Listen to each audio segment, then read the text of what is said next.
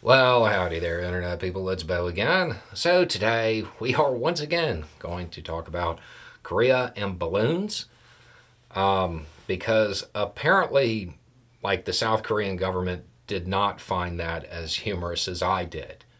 And it's turning into a little bit of a thing, but at the same time, because of how some of the initial reporting has been phrased, I feel like it's going to turn into one of those things that in the United States gets hyped up and gets used to fearmonger and inflame people. So we're just going to kind of run through what is actually going on here. If you missed it, there has been a years long thing where South Korean activists have flown balloons into North Korea and they've carried like pamphlets and USB drives that have like South Korean TV shows and stuff like that on them. It's a joke. The South Korean government at one point in time did actually try to ban this practice. However, it was ruled unconstitutional there. The North Korean government responded by flying their own balloons over. These balloons held, rather than pamphlets and USB drives, they had trash and waste. I personally found this mildly amusing. The South Korean government is taking a little bit of a different stance, and they are looking at suspending, maybe they already have by this point, a treaty from, I want to say 2018, somewhere in there. In the early reporting, it is being described as a peace treaty, and that is true. It is a peace treaty. It was something that came about when the two sides were talking to each other again, and things were going pretty well. However, it is not the peace treaty, meaning this being suspended does not lead to open hostilities. And I feel like that's where people are going to fearmonger. That's where people are going to try to rack up their views and say, hey, war is imminent. It's not. It's still over balloons. The other thing that is worth noting is that the balloon thing is not really why the treaty is being suspended.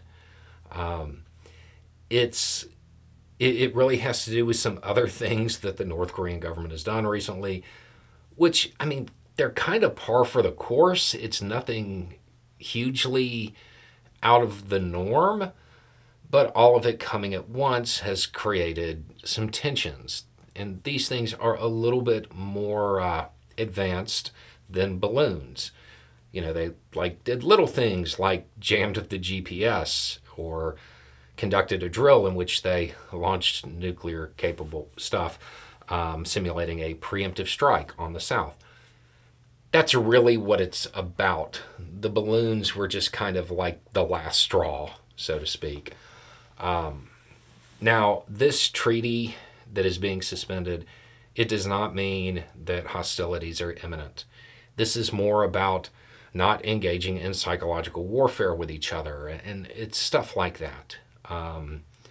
It's not a huge deal, so if you start to see that kind of rhetoric come out, that's not what's going on. U.S. State Department has referred to the North Korean balloon thing as childish. I would agree. It is. I'm not sure that it really should contribute to a potential international incident, personally. There are a lot of concerns in South Korea that it might have been a dry run to, do bio or chem stuff. There's a lot of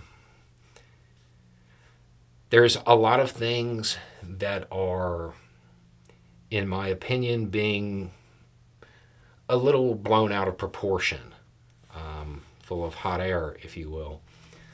It seems incredibly unlikely that that's what's going on. Now, South Korean activists do intend to respond with their own balloon barrage still, and North Korea, for its part, has said that it will stop, but that doesn't look like it's going to alter the South's position on the treaty. But again, it's not a peace treaty in the way that people imagine that term.